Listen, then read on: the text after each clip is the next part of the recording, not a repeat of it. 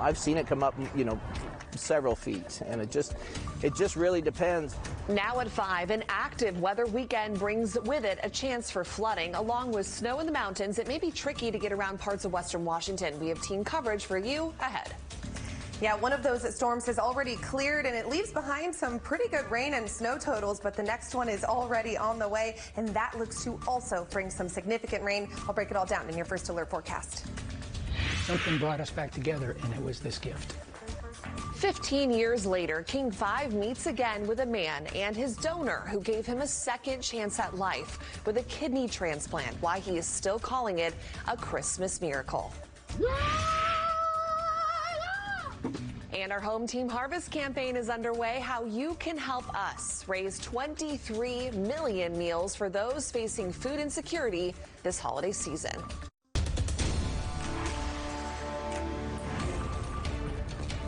From snow to rain and flooding risks to wind, we are tracking an active weather weekend around western Washington. Our coverage tonight takes us from the Snohomish River to Snoqualmie Pass as our news and weather departments work to keep you informed. Thanks for choosing King 5 tonight. I'm Madison Wade. We have team coverage for you right now. King 5's Connor Board is tracking our flooding risk tonight as rainfall moves in, but we're going to start with meteorologist Leah Pizzetti. And Leah, a lot to cover here. Walk us through the bigger picture. Madison, let's just quickly recap everything we've gone through in the last 24 hours. A pretty potent storm brought us good rain and good snow. So here's a look at our 24-hour snow in the mountains. Most of us seeing at least a foot of snow in the last 24 hours. So great snow totals there. Rain totals as well, incredibly significant. This is since midnight, our numbers since midnight, and many areas approaching an inch of rain just since midnight alone. Shelton and Bremerton, SeaTac in the last 24 hours, so yesterday and today included, hit about an inch of rain. So great rain as well. Gusty winds, as you probably felt overnight or heard them at least, gusts up to 40, even surpassing 50 miles per hour in those overnight hours. Hoquiam saw a gust of 55 miles per hour. Okay, so take a deep breath.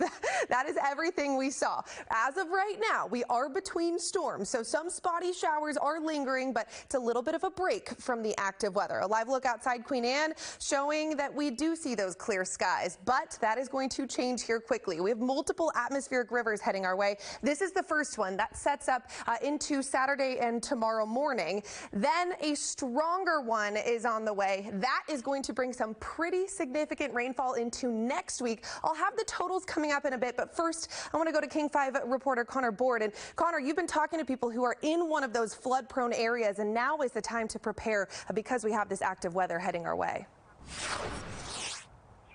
Leah, that's right. Right now I'm next to the Snohomish River, which is expected to rise about 15 feet in the next few days. And due to that, people who live in flood-prone areas are being asked to prepare. Holiday cheer is always to be expected in the city of Snohomish. I sure love it here. There's lots of love in their hearts here. Good folks. But this coming week, flooding is expected in flood-prone areas of Snohomish County, with the Snohomish River expected to rise. Yeah, this river walk is just so beautiful.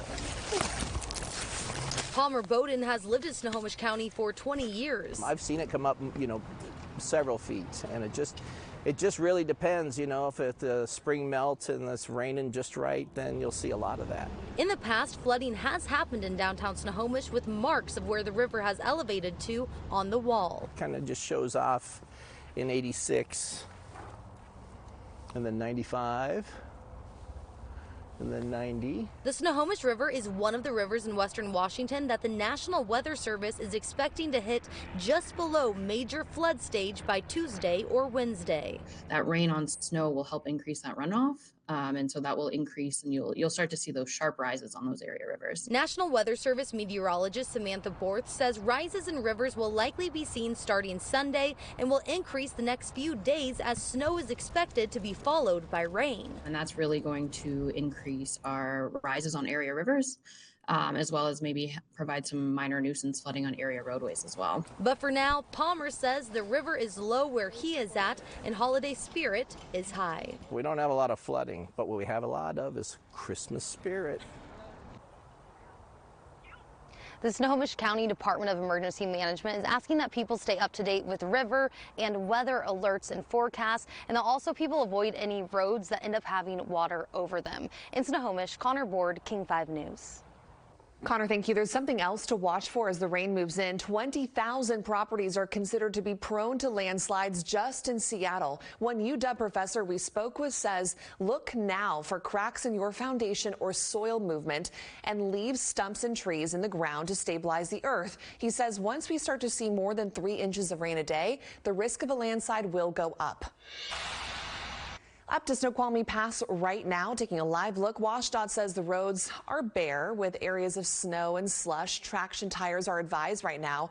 Oversized vehicles are not allowed on the pass. Now, this comes after the mess we saw yesterday after 30 semis that WashDOT says did not chain up, then spun out. It caused a 3-hour closure on the pass.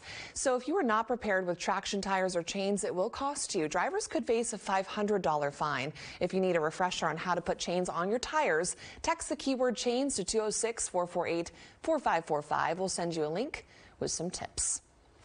And with the tricky travel conditions expected all weekend, stick with King 5 for your weather coverage. You can download the King 5 app and see what to expect in your area. New tonight, the westbound lanes of I-90 are back open after a pursuit involving the State Patrol and a DUI suspect. That pursuit started on Snoqualmie Pass after the driver was reportedly driving erratically. The pursuit went through Issaquah, then ended near East Mercer. The State Patrol says the man had multiple warrants and no one was hurt. The Rivals Drive at SeaTac Airport is back open following repairs. Earlier this week, a semi-truck crashed into a bar that then warns drivers that their trucks are too tall. The force of this crash damaged the bar. This caused a big traffic headache for many people trying to catch flights home after Thanksgiving. Repair work was completed early this morning. One more traffic reminder for you. The 520 bridge is now closed for construction between I-5 and Clyde Hill. It will reopen at 5 a.m. on Monday. Every year is special to me. Every day I wake up and say, God has given me another day. Thanks to Ann. Now to a follow-up story that we first brought you 15 years ago on King 5 about a Puyallup man in desperate need of a kidney donation during the holidays. Well, King 5's Brady Wakayama caught up with him and his donor, now celebrating the 15-year anniversary since the transplant operation. I believe it's been 15 years. I know. Well, he looks it. Oh, come here. Come here. Come here. An unbreakable bond started by a Christmas miracle that keeps on giving. 15 years of second chance at life on or during Christmas time. That's Larry Valdez sitting next to Ann Del Vecchio, who Larry considers his... my guardian angel. That's who she is. Because without this woman sitting right next to me, I wouldn't be here. I would not be here. And it's because of her and her kind, selflessness gift. A gift that King unwrapped for you 15 years ago. At the time, Larry was in desperate need of a kidney transplant. I was probably maybe a couple months from dialysis. Larry and Ann had both worked with each other as ASL interpreters for a deaf youth program in Seattle in the 90s. After some years apart, they reconnected in the mid-2000s when Larry ran into Ann's husband at the time. He passed the message along to Ann that Larry needed a new kidney, which was perfect timing since Ann was in the process of donating her kidney as a benevolent donor at Swedish Medical Center. If I'm going to give my kidney away anyway, why wouldn't I give it to someone that, I know, and I know that needs one and is desperate for one? Since the operation, the two have continued to share many things, not just a kidney and plenty of laughs, but a genuine love for each other that will last a lifetime. 15 years, To 15 more. Ooh, and many more. And that's a challenge, right? For both of us. Yes, absolutely. Reporting for King 5 News, I'm Brady Wakayama.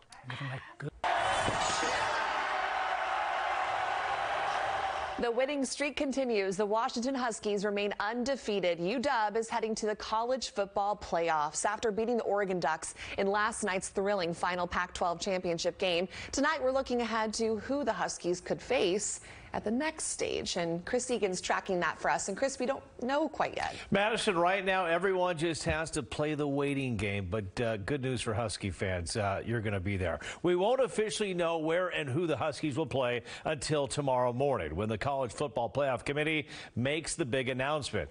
And at this hour, only one team is really locked into the Final Four. That is the Washington Huskies. Huskies locked up a spot in the college football playoffs with a big win over the Ducks last night. The Dogs are now 13-0 for the first time in school history.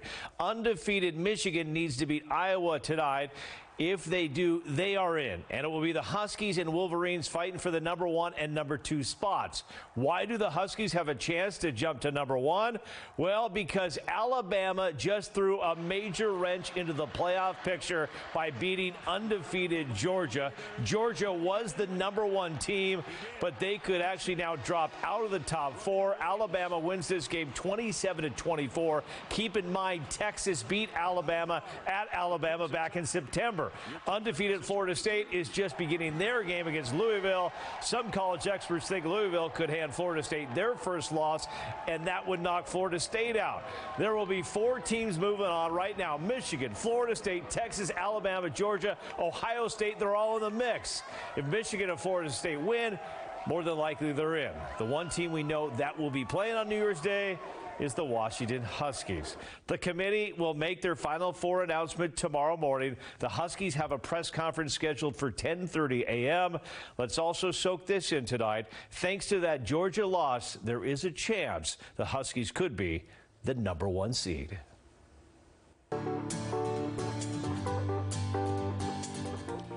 Well, during this holiday season, we are giving back with your help. Our Home Team Harvest campaign is underway. Our goal is to raise 23 million meals for those in need around Western Washington. 1 in 12 families in Washington suffers from food insecurity. And through your generosity, we've already raised more than 8 million meals to help them. But we do have a lot more work to do. This morning, we celebrated our in-person donation campaign with our team spread out in Seattle, Everett, Kent, and Paulsbo. Throughout the last newscast, we showed you all the ways you can donate and give back this holiday season, and the people your donation will help. It helps them at school. They can focus on their work, not their bellies. We can do it! Incredible. Let's give you a bigger picture of where all of this will go. King 5's Drew Andre and Christine Pay spent their morning in Kitsap County. Well, we are here at Fishline Food Bank. This is one of 6 food banks in Kitsap County. When we were here last week, we noticed there was a line out the door as people were waiting to come in to get their groceries. And they make it real simple here, too. All you need is just a card once you register, and then you come in and check in with one of the lovely staff members or volunteers here at Fishline. And the whole process is very easy. It's very much like going into your own grocery store to get the items that you need. And to tell us a little bit more about that is Charlie Thompson. You're the executive director of Fishline Food Bank. So tell us about the whole process once they enter. Absolutely. It's like a little grocery store. They get to shop for themselves. They take what they need. We have fresh produce available on a daily basis. We have meat. We have dairy products. We have all sorts of things for folks to choose from. And they can grab as much as they want in terms of the perishable foods. That's correct. They can take what they need when it comes to our fresh produce because everyone has different needs. But it's not only food items that you are offering here at this food bank. What else can you show us? That's right. So we have items in addition to food. We have non-food items. For instance, over here we've got our soaps, our toothbrushes, our feminine and hygiene products. Those are all things that people need. And it was a very successful first Home Team Harvest for you as well. Christine, they donated a lot of money. A lot of people came out in the Paulsbo area. Within the past hour alone, we just got these figures, more than 500 pounds of food. That's incredible. That's right. It's absolutely incredible. People came out and they're really supporting Fishline. In addition to that, I believe it's about $1,180 in monetary donations as well. And, you know, people can still help out. How can they help? Absolutely. People can continue to drop off. We're here Monday through Friday. People can visit our website and they can donate that way as well.